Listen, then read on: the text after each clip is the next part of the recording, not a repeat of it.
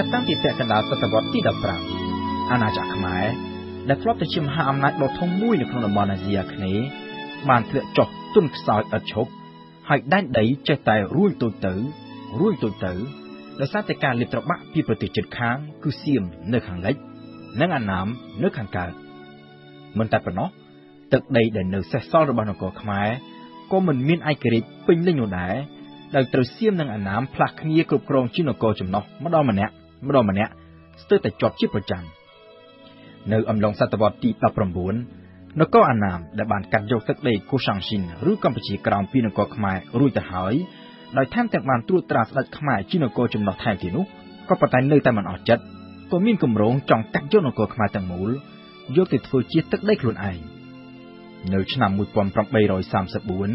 អាណាមបានលើកបន្ទប់ក្សត្រីមួយអង្គព្រះនាមអង្គមីដែលត្រូវជាបុត្រីរបស់ព្រះបាទអង្គច័ន្ទឲ្យឡើងមកគ្រងរាជ្យជាមហាក្សត្រខ្មែររួចហើយបានចាត់វិធានការគ្រប់យ៉ាងដើម្បីព្យាយាមបំបត្តិប្រពៃណីទំនៀមទម្លាប់សាសនានិងរបៀបរបបគ្រប់គ្រងរដ្ឋបាលពីបុរាណរបស់នគរខ្មែរខេត្តរបស់ខ្មែរដែលមានទាំងអស់56ត្រូវបានកាត់បន្ថយមកនៅត្រឹម33ខេត្តហើយត្រូវបដូរឈ្មោះទៅហៅតាមភាសាវៀតណាមវិញហើយគ្រប់ចៅហ្វាយខេត្តខ្មែរទាំងអស់នេះត្រូវមានជំនាញការវៀតណាមមកត្រួតពីលើដោយទ្រាំមិនបាននឹងទង្វើនេះប្រជារាស្ត្រខ្មែរក៏បាននាំគ្នាងើបឡើងបះបោររៀបចំធ្វើការលួចវាយឆ្មក់កាប់សម្លាប់ទាហាននិងប្រជាជនអាណាមដោយឥតរើសមុខឆ្លៀតក្នុងឱកាសចលាចលនេះមន្ត្រីខ្មែរក៏បានឯកភាពគ្នាទៅសូមអន្តរាគមន៍ពីសៀមឲ្យមកជួយវាយបណ្ដេញអាណាមនិងលើកអ្នកអម្ចាស់អង្គឌួងដែលមានការស្រឡាញ់ចូលចិត្តពីប្រជារាស្ត្រឲ្យឡើងសោយរាជជំនួសអង្គមីក្រោយពីបានធ្វើសង្គ្រាមនឹងគ្នាអស់ជាច្រើនឆ្នាំនៅឆ្នាំ1845នគរខ្មែរសៀមនិងអាណាមក៏បានចរចាគ្នាបញ្ចប់សង្គ្រាមហើយទាំងសៀមនិងទាំងអាណាមសុទ្ធតែបានទទួលយល់ព្រមឲ្យព្រះបាទអង្គឌួងឡើងគ្រងរាជ្យជាព្រះមហាក្សត្រខ្មែរក៏ប៉ុន្តែនៅពេលនោះនគរខ្មែរនៅតែស្ថិតក្រោមការត្រួតត្រាពីសំណាក់ស្ដេចសៀមនិងអាណាមហើយសូម្បីតែការធ្វើរាជាពិសេសរបស់ព្រះបាទអង្គឌួងនៅឆ្នាំ1847ក៏ត្រូវបានធ្វើឡើងនៅចំពោះមុខតំណាងស្ដេចនៃនគរជិតខាងទាំងពីរនេះដែរដែនដីកូសាំងស៊ីនដែលត្រូវបាននគរអាណាមដណ្ដើមកាន់កាប់កាលពីមុននៅតែបន្តស្ថិតក្រោមការកាន់កាប់របស់អាណាមដដែលហើយខេត្តទាំង21នៃដែនដីកូសាំងស៊ីននេះត្រូវបានប្តូរឈ្មោះទៅជាភាសាវៀតណាមរហូតមកទល់នឹងពេលបច្ចុប្បន្នចំណែកនៅប៉ែកខាងលិចវិញខេត្តមួយចំនួនរួមមានបាត់ដំបងសៀមរាបមង្គលបុរីស៊ីសុផុនដែលត្រូវសៀមដណ្ដើមយកទៅកាន់កាប់កាលពីពេលមុនមកនោះក៏បន្តស្ថិតក្រោមការកាន់កាប់របស់សៀមជាបន្តទៀតលើពីនេះទៅទៀតសៀមបានបង្ខំឲ្យព្រះបាទអង្គឌួងចុះកិច្ចព្រមព្រៀងទទួលស្គាល់ការកាត់ខេត្តពីរទៀតទៅឲ្យសៀមគឺខេត្តមលូព្រៃនិងទន្លេរពៅក្រោយពីបានឡើងគ្រងរាជ្យព្រះបាទអង្គឌួងទ្រង់យល់ច្បាស់ក្នុងចិត្តថាទាំងនគរសៀមនិងនគរអាណាមសុទ្ធតែនាំគ្នាបន្តចិញ្ចឹមចិត្តចង់លើកត្របាក់យកនគរខ្មែរហើយដោយបារម្ភថានៅក្រោយពេលដែលព្រះអង្គសោយទីមង្គលទៅនគរខ្មែរអាចនឹងត្រូវសៀមនិងអាណាមពុះចែកគ្នាព្រះបាទអង្គឌួងក៏មានព្រះរាជតម្រិះចង់ស្វះស្វែងរកកិច្ចការពារពីចក្រភពបារាំងដែលក្រោយពីចាញ់សង្គ្រាមទល់នឹងអង់គ្លេសនៅឥណ្ឌាបានចាប់ផ្ដើមងាកមកផ្ដោតលើការពង្រីកដែនអាណានិគមនៅក្នុងតំបន់ឥណ្ឌូចិន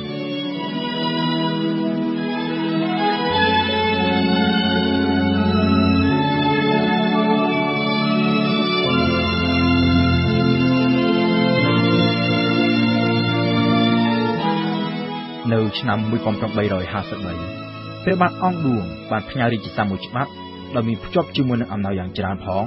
ទៅកាន់អធិរាជណាប៉ូឡេអុងទី3ដើម្បីសុំចងភ្ជាប់សម្ព័ន្ធមិត្តជាមួយនឹងចក្រភពបារាំងនៅឆ្នាំ1855ទេសកជនបារាំងប្រចាំស្រុកចិននិងស្រុកសៀមឈ្មោះសាល់ដឺម៉ុងទីញីបានទទួលបញ្ជាពីអធិរាជណាប៉ូឡេអុងទី3ឲ្យរៀបចំចុះកិច្ចព្រមព្រៀងភ្ជាប់សម្ព័ន្ធមិត្តជាមួយនឹងនគរខ្មែរតាមសំណើរបស់ព្រះបាទអង្គឌួងក៏ប៉ុន្តែមុននឹងធ្វើដំណើរទៅដល់នគរខ្មែរដឺម៉ុងជីញីបានធ្វើដំណើរកាត់តាមនគរសៀមហើយបានធ្លាយមាត់ប្រាប់សៀមអំពីគម្រោងមកចុះសន្ធិសញ្ញាសម្ព័ន្ធភាពជាមួយនឹងនគរខ្មែរដឹងអំពីរឿងនេះស្ដេចសៀមបានចាត់មន្ត្រីម្នាក់ឲ្យក្លែងខ្លួនជាអ្នកដំណើរធម្មតាហើយចុះកប៉ាល់ជាមួយនឹងដឺម៉ុងជីញីដើម្បីឃ្លាំតាមមើលដំណើររបស់បេសកជនបារាំងរូបនេះផងនិងដើម្បីនាំសារមកថ្វាយព្រះរាជាខ្មែរផងដើម្បីគម្រាមកុំឲ្យព្រះអង្គចុះសន្ធិសញ្ញាជាមួយនឹងបារាំងពេលធ្វើដំណើរមកដល់ស្រុកខ្មែរដឺម៉ុងជីញីបានប្រព្រឹត្តកំហុសឆ្គងដ៏ធំមួយទៀតគឺលោកមកស្នាក់នៅត្រឹមខេត្តកំពតប៉ុណ្ណោះ ដែលមិនបានធ្វើដំណើរទៅដល់រាជធានីអូដុងដើម្បីគប់ព្រះរាជាខ្មែរដោយផ្ទាល់នោះទេ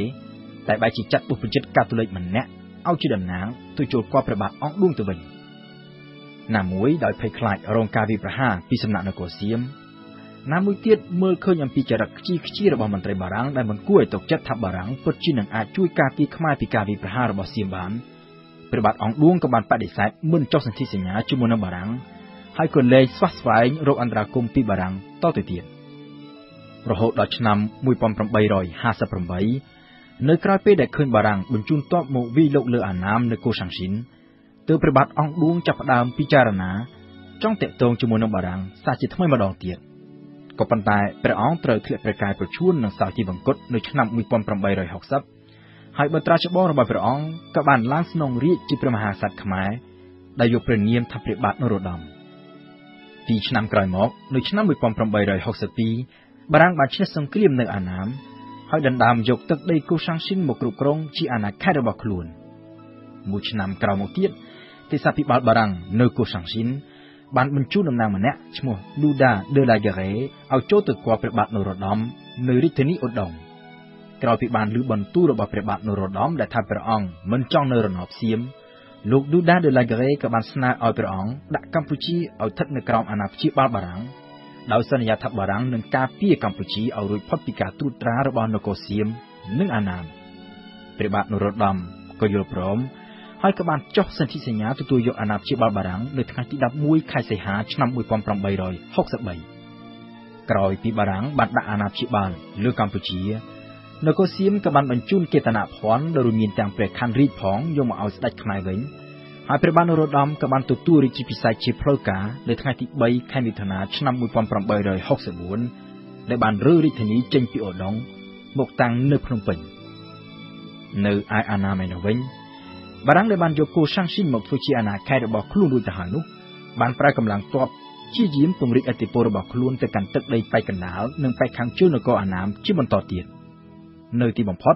នៅឆ្នាំ1884បារាំងក៏បានយកនគរអាណាមទាំងមូលយកមកដាក់ក្រោមអាណាព្យាបាលគឺទាំងភូមិភាគកណ្ដាលដែលគេហៅថាអាណាមនិងភូមិភាគខាងជើងជាប់ព្រំដែនចិនដែលគេហៅថាតុងកឹង